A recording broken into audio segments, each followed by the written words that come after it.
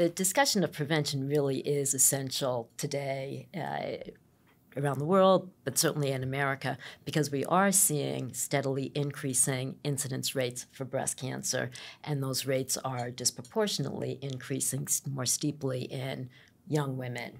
Now, a lot of it is probably related to obesity, and if we could control the obesity epidemic in the United States, we would probably decrease overall cancer and certainly breast cancer rates by about 30%. So that's definitely a prevention strategy that we absolutely have to. Has it started with the GLP? Is there any correlation? Because I've been told that there's an increase in early menarche. Yeah. And does that have an impact? That might be related, but for the most part, the rising rates in breast cancer, there may be some reproductive childbearing factors playing a role, but obesity is probably huge. And we're also, I think, just starting to see some of the long-term effects of COVID. You know, the COVID shutdown led to rising obesity rates, poorer exercise activity levels. Those lifestyle patterns increase breast cancer risk.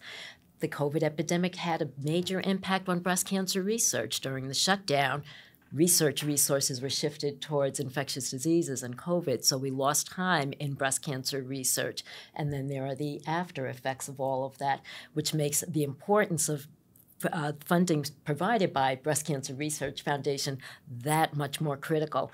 We have some catching up to do in terms of the research that was thwarted because of the COVID experience. And you know, one thing I think we should, for me, one wish I have for this world is for all of us to stop saying that mammograms are at 40.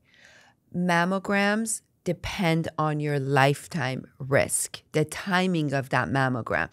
When we keep saying mammograms at 40, we're missing all the high-risk patients who, high risk is defined as lifetime risk of 20% or more, right? And for patients with lifetime risk of 20% or more, they need to start imaging as early as 30. If you have a BRCA mutation, you can start at age 25. So when we keep talking about mammograms at 40, when someone feels something in their breast or they have family history, they're like, well, I'm not 40.